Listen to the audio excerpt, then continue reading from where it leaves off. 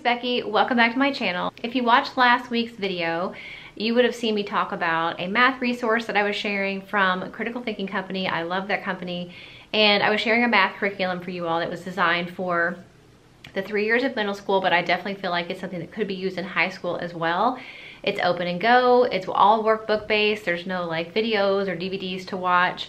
It is designed by a 30-year veteran math teacher, and it's extremely affordable. So if you haven't seen that video yet, definitely check it out. I'll link it for you in the description box. But in that video, I talked about this video, which is kind of a follow-up, a little bit of a piggyback to that video. And one thing that Critical Thinking Company does so well, other than offering a huge variety of curriculum in all different subjects, not even just the basic ones, but like logic and things like that, analogies, all those great supplementary topics. They are so good at offering entire grade level curriculum like I shared last week, but then also offering supplementary curriculum, whether it be something like logic or a supplement to an entire subject. So like math in this case. Last week was an entire math curriculum, and this week I'm sharing some supplements to that math curriculum or any other math curriculum that you might be using to really hone in and focus on certain topics, if that makes sense. So I gave a little sneak peek of these books in that video last week, but I am going to be sharing a little bit more in depth about these workbooks in today's video. In this video, specifically, we're talking about fractions and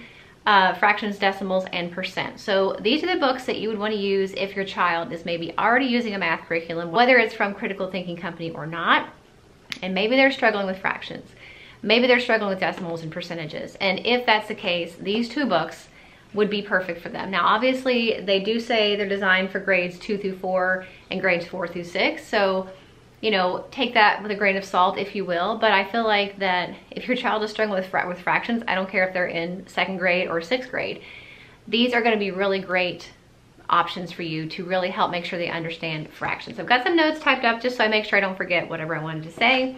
But this first book, Understanding Fractions, is designed for grades 2 through 4, and this was the one that you would use either on its own, or if you plan to use this book, which is Understanding Fractions, Percents, and Decimals, if you're planning to use them both, you would use this one first, because this one's really going to hone in on what fractions are, trying to get that concept, you know, ingrained in your child's mind, and then elaborating on that with addition and subtraction of fractions. It is fairly short. Obviously, it's not designed to be a full curriculum, so it's either to be, you know, helpful to somebody who's struggling with fractions, or maybe even summertime, a little bit of practice to keep your child from forgetting things they learned in the year.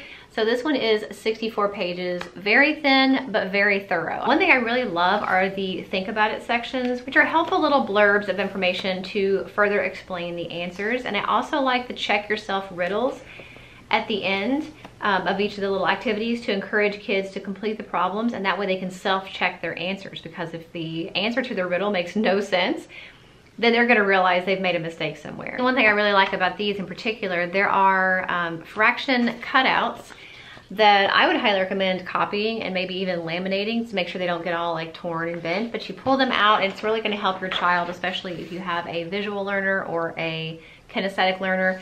They're going to be using their hands to manipulate these different little fraction wheels, and that's really going to help to solidify, again, that concept of a fraction and part to whole. So I really like that this book has those in the back. There is something similar in the other book I'm going to show you, so I think that's a really great addition to this workbook. One thing I want to point out about both books is there is a review at the end of each section, and then there's also a review at the end, which is nice, because just like the full math curriculum workbooks I shared last week, it helps you to give reviews throughout the book to make sure your child is understanding each section, each new topic of information. But then it is also nice to test them at the end to make sure cumulatively, you know, do they remember everything they learned in the book? Is there anything you need to go back and touch up on? So I really appreciate that for those aspects. And also it gives you an extra opportunity to grade, because you're not only having a final grade at the end, you're also having several grades throughout with those reviews. So once you know they've completed that book, then you know they have pretty much grasped the full concept of fractions, and they're ready to move on to fractions, percents, and decimals. This book is a little bit longer. It's 72 pages, but still not terribly overwhelming. Definitely something you can do in addition to another math curriculum that you might be doing at the same time. That would be perfectly fine. Basically going to be building on those addition and subtraction skills they learned in the first book by adding multiplication, division, converting fractions to decimals, and then also percentages. So like the other book had the fraction wheels, this book actually has, let me find it, fraction bar cutouts. So again, you've got this manipulative that you can cut out. And it even says there is a PDF if you want to print it on heavier paper and just keep this one in the back. Print it on colored paper and make it really fun for your student. But I like that they add those little things at the end to really help with that. So those you do have at the end of this book as well as the answer key. Now, one thing I think is important about this book, and I mentioned earlier that this one is designed to be done after the Understanding Fractions book. But whether you have completed that book or not, there is a fractions review at the beginning of this book to make sure that your child really understands fractions before they move on. I really appreciate that because I don't want to assume that, you know, just because your child has completed the book that everything's stuck. So this is a really nice way to make sure that they know what they need to know before you move on to this book. And it's set up the same as the Understanding Fractions book. There are teaching notes, self-checking riddles for activities. So I feel like these are both really great options. Again, don't get too caught up on the grades. I mean, obviously they're a nice guide to have. But if your child is having trouble with fractions, decimals, and percents, or maybe the math curriculum they're using is just not teaching it in a way that they're understanding, I would highly recommend you guys check these two books out. They are very affordable. As with everything I've ever seen from Critical Thinking Company, they're very affordable, and I know you guys will love them. So I will link those for you in the description box. I will also link the Critical Thinking Company website. Like I said, it can be really hard. You get on there and you see how much stuff they have, and it all looks amazing, and it can be really hard to choose.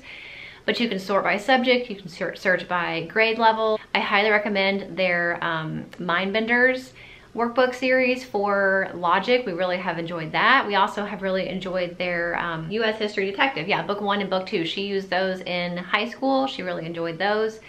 So just get on there, play around. I know you'll find tons of things that you would want to add to your homeschool either as a full curriculum or a supplement. But I hope you guys enjoyed this video. If you did, make sure you give it a thumbs up. Don't forget to also check out my homeschooling playlist. Every homeschooling video I've made in the past is in that playlist. There are tons of them, like around 250 or so. So you're definitely going to find other videos there that will be helpful. And if you haven't checked out last week's video about the full math curriculum from Critical Thinking Company, I highly recommend you do that as well. And I'll see you in the next video. Bye.